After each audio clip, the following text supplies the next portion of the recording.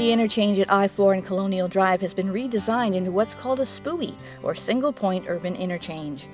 This type of interchange allows all left-hand traffic movements to be controlled by a single traffic signal, reducing congestion and moving vehicles through the area more safely and efficiently. Single-point urban interchanges are able to handle higher volumes of traffic, and they can be constructed in areas where there's limited space. When traveling westbound on Colonial Drive, this is how you would access westbound I-4. Before approaching the railroad tracks, get in the far left lane.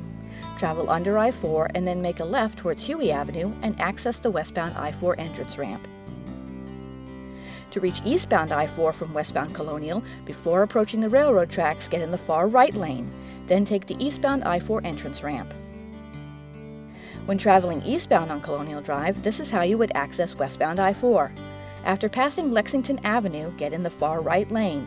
Turn right towards SPUI Avenue to access the westbound I-4 entrance ramp. To reach eastbound I-4 from eastbound Colonial, before passing Lexington Avenue, get in the far left lane.